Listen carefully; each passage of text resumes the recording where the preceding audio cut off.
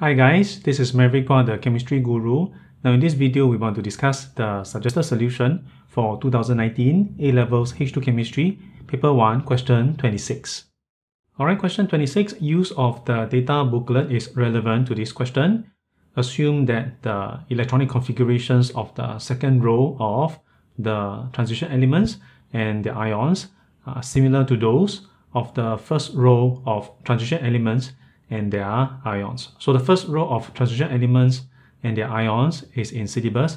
So what we are doing is we are applying what we have learned for the first row of transition element, and then we apply this to the second row of transition elements in this question.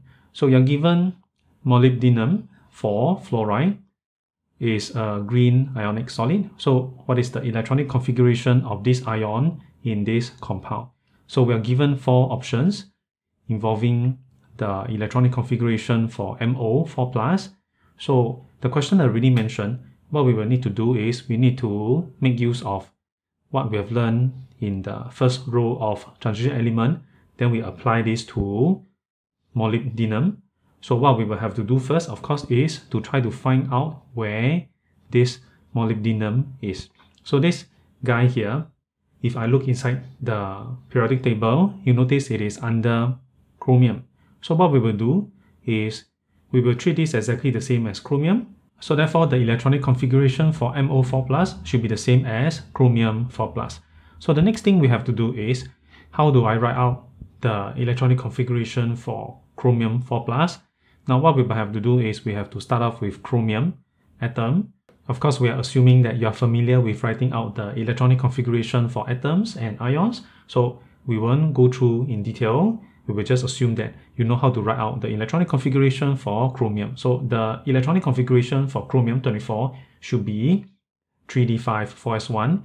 If we just focus on the valence shell, then when I want to form Cr4+, basically what I do is I remove 4 electrons from chromium.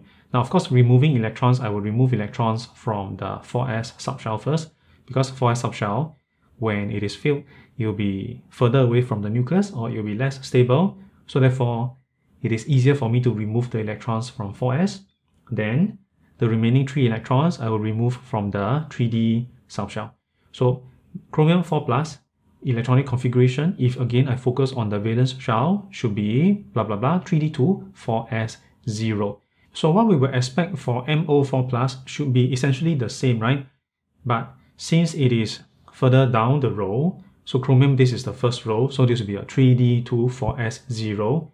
MO4+, since it is in the next row, so therefore the principal quantum number will increase. So instead of 3d2, this will become 4d2. Instead of 4s0, this becomes 5s0. So we will expect the electronic configuration for this MO4+ to be something 4d2 5s0. So we can look back at the options, and of course we should be able to figure out that the answer to this question will be option B.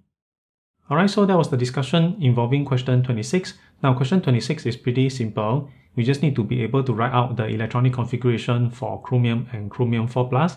Then we apply this to the transition element, which is in the second row. So if you have learned something useful from this video, please give me the thumbs up, like this video, and subscribe to my YouTube channel for more weekly video lessons. That's all for now. Thanks for watching.